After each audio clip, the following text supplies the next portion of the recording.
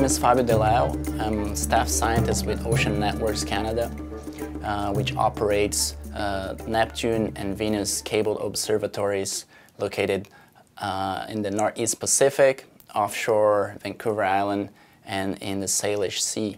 I'm here to talk about this event that recently was caught in one of our cameras installed in Barkley Canyon, roughly 1,000 meters depth, where we saw this mass migration of deep sea crabs moving at very fast pace against very strong bottom currents. This event was brought to our attention by what we call a citizen scientist. So basically someone looking over the internet and browsing over our website was able to see the live stream of our cameras and inform us that, oh look, there's this massive amount of crabs passing through our cameras right now.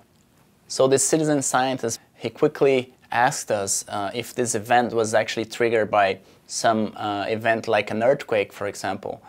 But we went looking at the seismic data that we have in our network and from other networks, and we actually saw no relationship between earthquakes and this event.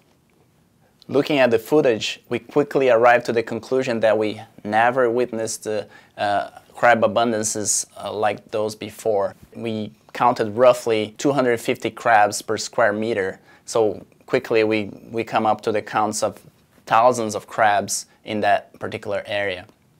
So we went looking at the footage from the same camera in Barkley Canyon a few hours before this mass crab migration event and a few hours after, and we see the crab densities were much, much smaller. So that's what makes this footage so intriguing for us. And looking at the crab densities also in other parts of the year, other seasons, we never saw such great abundance of crabs.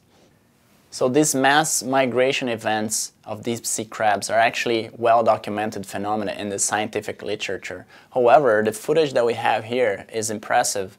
It was never reported before. That's why it makes this discovery pretty exciting. This amazing footage helps scientists to further narrow their hypothesis about how deep sea species behave, and not only this crab species in particular, but many other deep sea species. This footage also highlights the fact that citizen scientists out there looking at our web page and looking at our video and data streams, they can help us to find exciting and never seen before events such as this.